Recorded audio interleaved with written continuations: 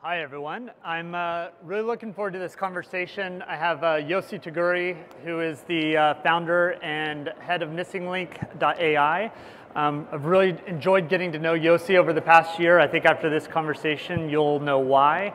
But before we get into our conversation about how we're bringing software and services to life at Samsung Next, I wanted to do a quick poll of the room. How many people here are in a startup of less than 10 people? All right, how about less than 50 people? Less than the magic Dunbar 150? And people more than 150 people in the company? All right, so we got some good context of who's in the room. I wanted to ask another question. How many believe startups are really the ones that are going to create the future of software and services? Show of hands. All right, so we have some strong belief of the advantage of a startup. And the innovator's dilemma answers why this is the case, why we have this belief. And our focus at Samsung Next is to really focus on those challenges that often cause innovator's dilemma. We operate like a startup within one of the world's largest companies. And what we do is we meet innovators where they are to help build, grow, and scale their ideas. And we do that through 4 key disciplines: corporate venture, M&A, partnerships, and product development. I'm Travis Bogard. I lead our product development team here at Samsung Next. And a quick bit about me. I've spent most of my career at the birth of categories transitioning into mainstream, from the early stages of the internet and messaging to early speech interfaces and smart speakers, wearables, and on-demand marketplaces. So for me, this is an opportunity to really think about how do you take all that startup experience and leverage it at a new scale.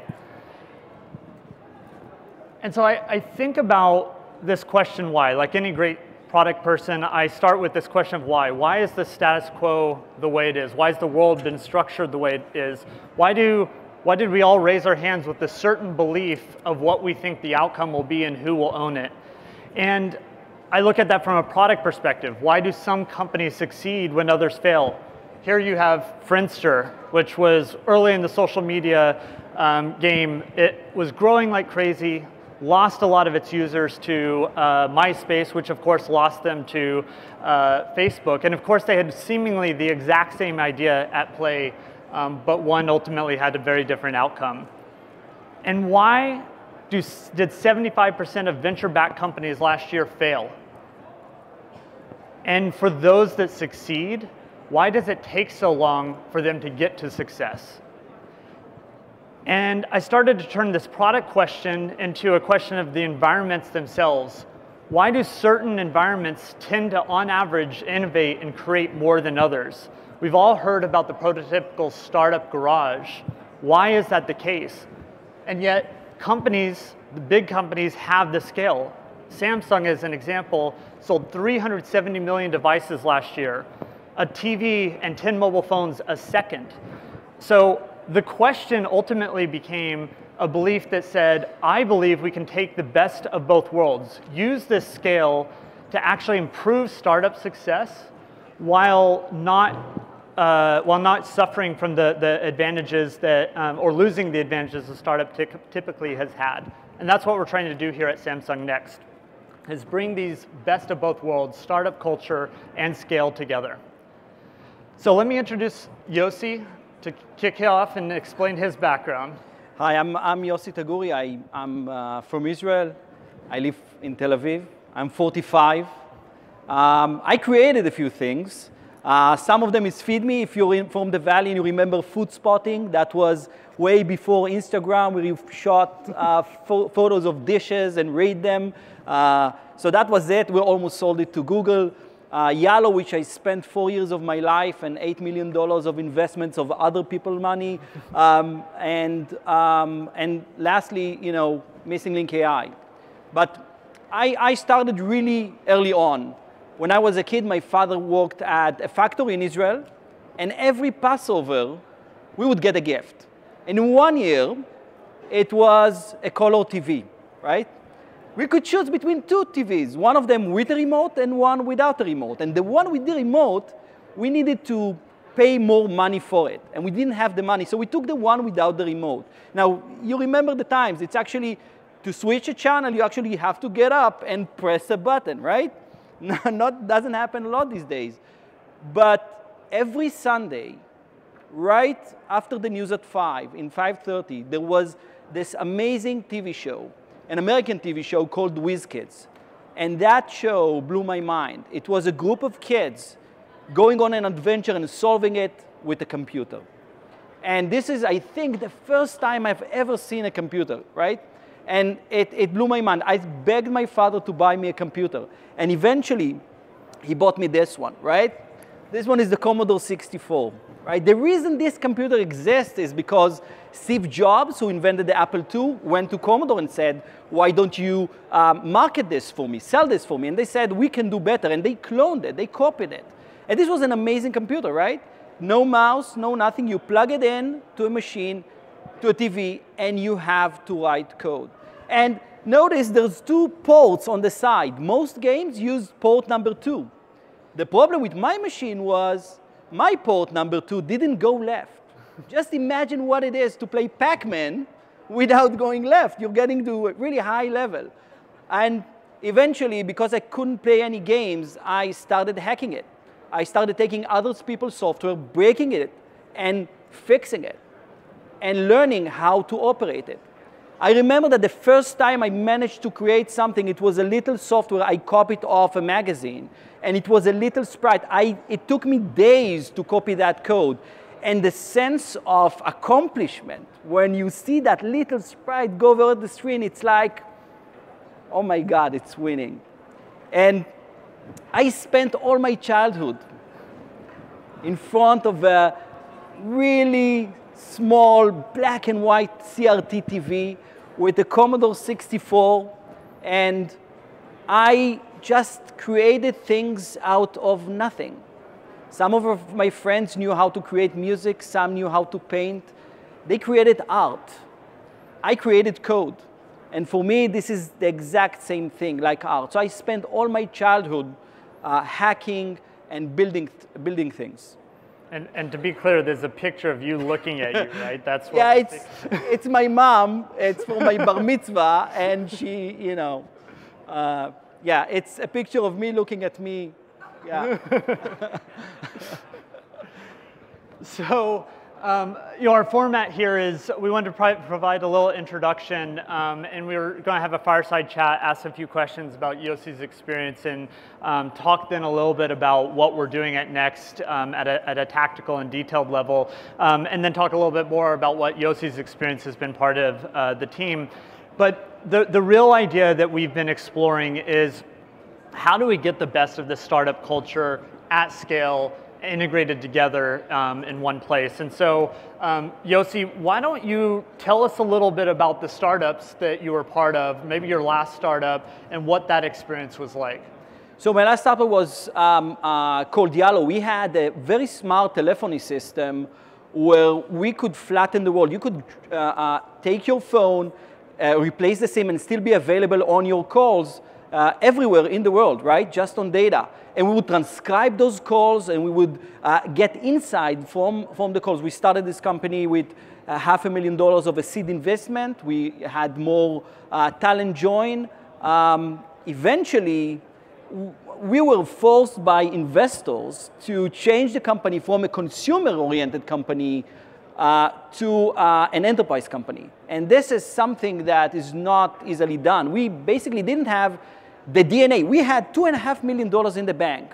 And we knew we are going to close the company a year from the moment that we started that transition. We simply didn't have that talent that was needed to jump that hurdle. But there is one thing that I think that every young entrepreneur don't know. What makes you fail the most? You have an idea, you want to build it, you assemble a team, maybe you get a little bit of seed funding, and you say, now that I have the money, I'm going to create this amazing company.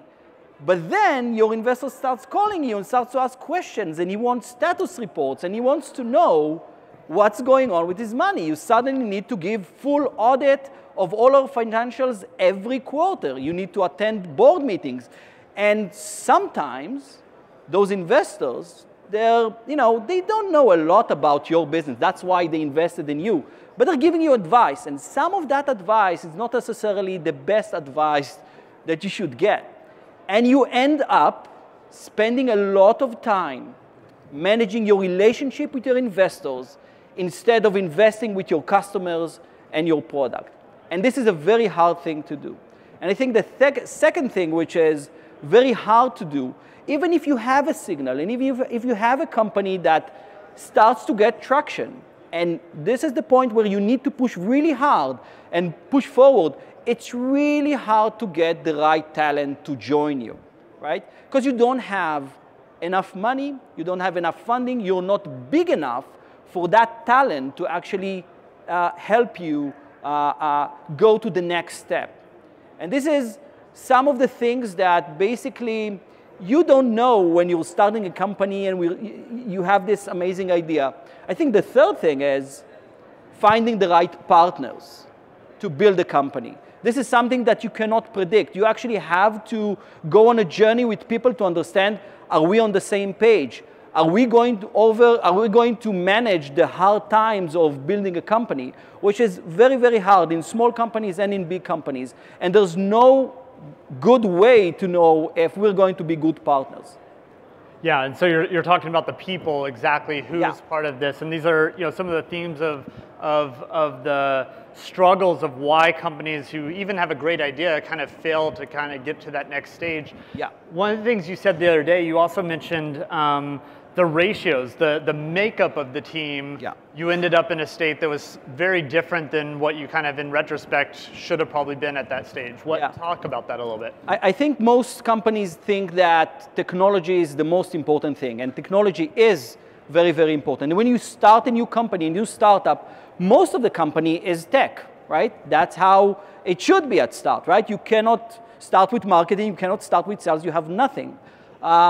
And I think what most companies, when they start to get traction, forget is that they need to also invest in business. The right ratio for a company when it starts is almost 100% should be tech. But as you grow and as you get more traction, it should be half and half.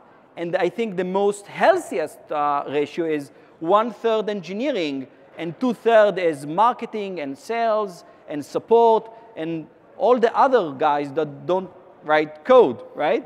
And while technology is important, I think the customers don't care how the code is written behind the scenes. They want to get value, right? And it's really hard to sell value with just engineers. And I see that a lot with companies that fail to understand that it's not just about technology, but it's mainly about business. And this is a very important thing. Yeah, it's another thing I found in that journey is that there's these hard questions that you ultimately have to ask. One of the things that makes being a founder or an innovator really hard is you have to go out and say an idea over and over that generally the world doesn't believe is a good idea. That's what makes it innovative. But you have belief and faith that it's going to be there. But a lot of people talk about that as actually a challenge, and it is a challenge, but it's actually far easier than the next challenge, which is how at the same time do you go and say, hey, maybe this idea is going to fail. This is probably a bad idea for these 18 reasons, and being your own harsh critic in that process. And so that's actually harder, but the hardest thing is doing both those at the same time. Simultaneously walking that line of belief and faith in something people don't believe, but at the same time being the harshest critic and not having it negatively affect your culture and not having people spin out of control in the abyss of, hey, maybe we're right, it is going to go down. So there's that balance. And so that sets the stage for a question I had for you, which is, you're amazing at motivated teams. I see you pull people together and get people excited. How have you seen walking that balance? So I think the most important thing when you recruit people to join your journey is actually you are creating a family, right? And as a founder, as an entrepreneur, I have responsibility for their well-being, right? I found that being super, super honest about everything that happens in the company is critical to the success of the company. And I'll give you an example. In my previous company, we knew around 9 months before we closed that we are going to close the company. We knew this was the trajectory. All the numbers show that we are just burning money and we will not be able to succeed. We gathered everybody and we just told them the truth, right? We said, feel free to go and look for another job. If you want help, we will help you. And you would be amazed. Nobody left. Everybody stayed. Up to the last month of the notice, nobody was even looking for a job. This was amazing. This was amazing to see. And I think even today, when we are inside Samsung Next, everything that we do, all the numbers, all the data, everything maybe besides HR, which is quite sensitive, everything is open to everybody. So I think this is very important for also personal growth of other people. And if we don't take people, you know, and help them and give them the ability to grow, you won't get their full attention. The only thing that I require from people who join my team is commitment, right? I want you to think and sleep and eat the problem that we are working on. And without, this is not a 9-to-5 job. Cannot be done. Cannot be done. And you have to be completely immersed in that problem that you're trying to solve. So it's, at the end of the day, it's all about people and how you take care of them. That makes sense. So one of the things you said just a little bit ago was you talked about the ratios, you talked a little bit about business, you also talked about the openness of the team. Talk to me a little bit about, or the team, the audience here, about how you think about the role of the business perspective along with the technology perspective and how those fuse together. Yeah. So usually when I speak to young entrepreneurs who wants to raise money, I always tell them if you can do without raising money, go for it. Because once he's saying like this, yes. Because once you take the money, those investors sometimes, you know, pull you aside and make you focus on the wrong thing. They will tell you, do not think about revenues. Think about getting more eyeballs to your product, right? Give it for free. Don't care about revenues. From my experience, the only important thing is revenues, is paying customers. That's when you know that you are delivering real value. What is the value of free, right? If somebody is willing to pay you $5,000 a month, he sees value, right? People don't just give you money. And it's very easy, by the way, to neglect that and walk around it and give yourself a million excuses why nobody would want, we're not ready, it's not mature enough. When in reality, when people recognize value, they're willing to pay. You just have to ask them. The first sell is the hardest, right? To go from 0 to 1 is super hard. To go from 1 to 10 is much, much easier. You just have to do the first one. So what I ask every company that I see, you know, are you making revenues? And I'm hearing all sorts of excuses. This is not the right thing to do. This is the most important thing. You have a business, it has to generate revenues. Then, when you go to raise your next round, you have a position of power. You have leverage, right?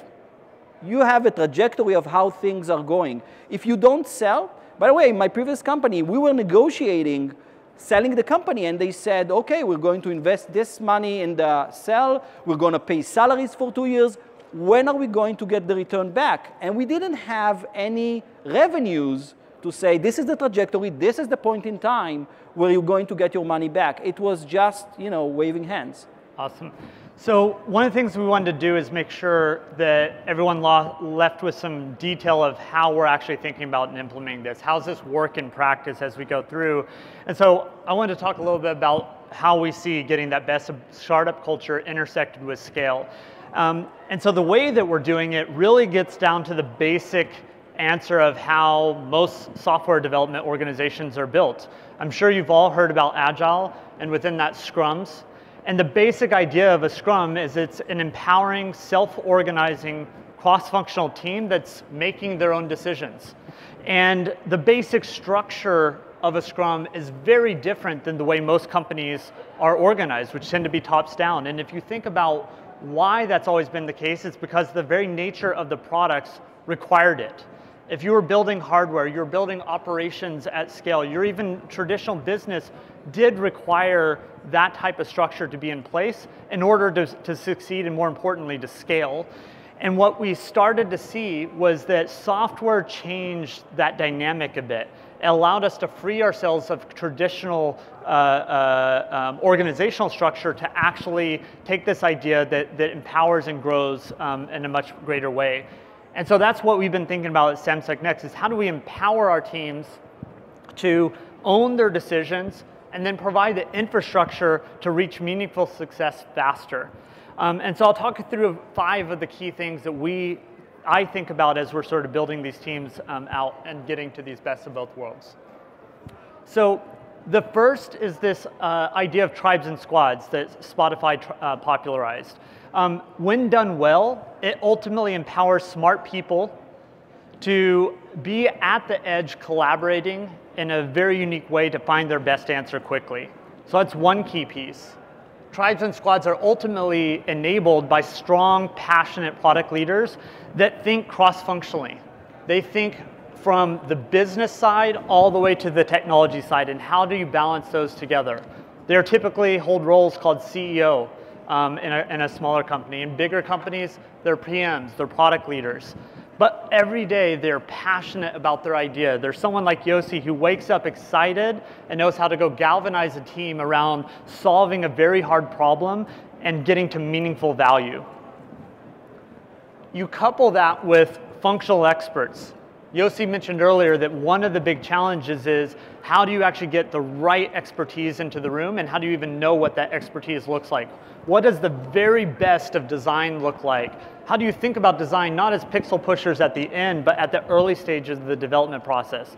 How is marketing actually answering the question of who is the customer going after to influence the product we're building, not just market the thing that we're trying to go, that we've already built? And so that functional expertise raises the bar, but they also know how to step back. They know how to basically say, squad, you go own your domain and go do it and make your decisions. The fourth thing is OKRs and first principles. The OKRs allow us to be aspirational, really set the direction of where we're trying to go and drive alignment across the team. And with first principles, we get to a place where we know how decisions are made because we're aligned. We don't need the top involved in every decision because the team's empowered and is going to make it the same way we would have if we were in the seat at that moment in time with all the data right at the edge. And then lastly, it all comes back to the product, which is, you've heard this idea of minimum viable product. We think in terms of simple because we're trying to get to the signal that we can understand the fastest. Loved because it's not about something that's just viable, it's about something that's really going to thrive in the world. And complete because it's about knowing that once we have that signal, we can throw gas on it and that fire is going to go very fast. So that simple, love, complete is a key thing that we think about. So with this as context of how we've been building the org, Yosi, I'd love you to sort of think about or talk about what your experience has been as part of Samsung Next. But before we get into that, maybe say a quick explanation of what Missing Link is. In my previous company, we had this telephony system where we had all the audio coming through us. And we looked at the data and we asked ourselves, can we look into the future, 30 minutes into the future, and understand and maybe infer what would be the result of that call, right? And we're engineers. We're not data scientists. And by complete mistake, we stumbled upon this amazing technology, which is AI. You probably heard about machine learning and specifically deep learning. And looking at this technology, this amazing technology that is able to learn how to solve hard problems by looking at data, not at code. If you think on how engineers' mind work, they take a big problem, they break it down to smaller problem, and they just write code to solve it. And this technology doesn't require almost any code, right? Think about what makes a cat a cat if I would need to build an application that identifies cats in pictures, right? It has a round head, pointy ears. We know how to write algorithms that looks for those Parts, yes. But here is a machine that just by looking on millions of cats pictures can understand what is a cat and what is not a cat without writing code. And when we approached this and we started working on this, I felt like I was walking back on a Commodore 64. It was the most cutting edge technology, but I was doing command line. I was parsing logs. I was SSHing into machines. I said, that's not how I'm used to building software. I'm used to running really fast.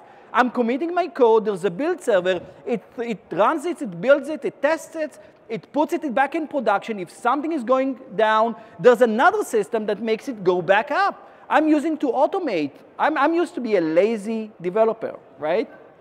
And here, with the most cutting edge technology that can solve hard problems, I'm really working like on a Commodore 64.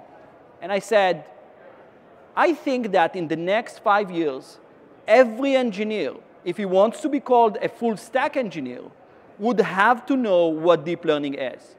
But I think that it's completely unacceptable to work in a command line and work with practices of 30 years old that we're used to.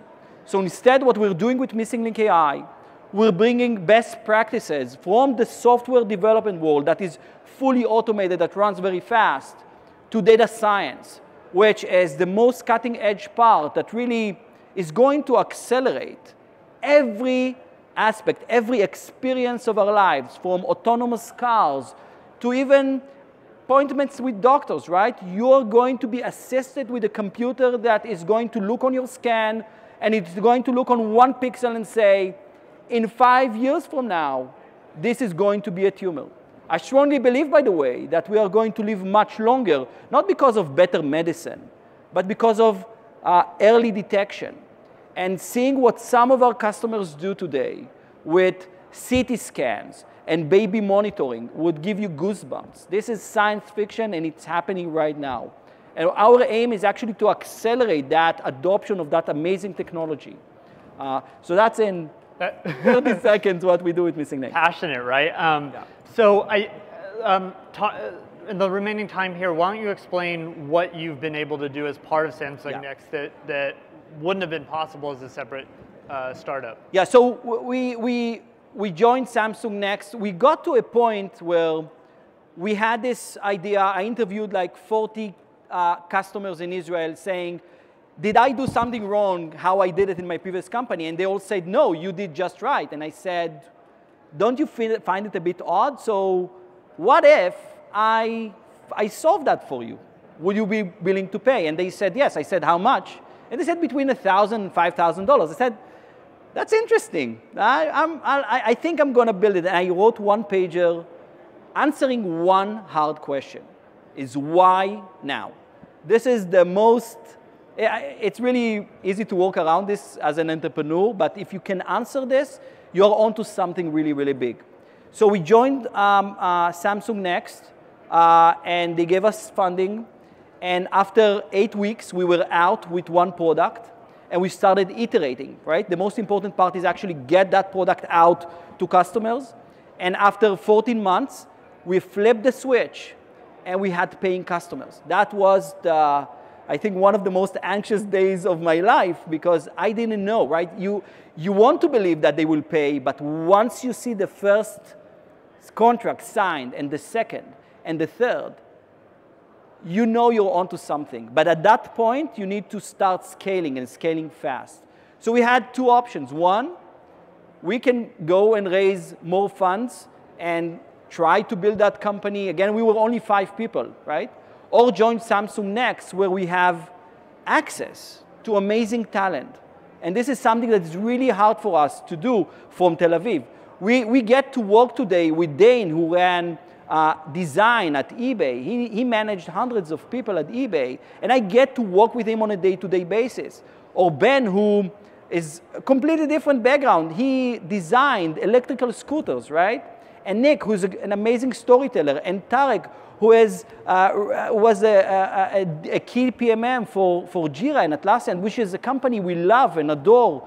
And this is the kind of talent that I get to work with only thanks to the situation or the product team that we're part of, that I don't think, I told you that even if I would raise $20 million, I don't think I could have run in the pace that we are running right now with the kind of talent that we have.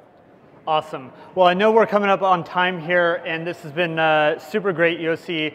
If anyone wants to continue the conversation, come by our booth. We're sitting in the back over here. We also have a session right after this if you're interested in deep learning to learn how to get going, be one of those full stack engineers that Yosi talks about. And tomorrow we're doing a session on collaborative spatial computing. So thank you. Thank you very much.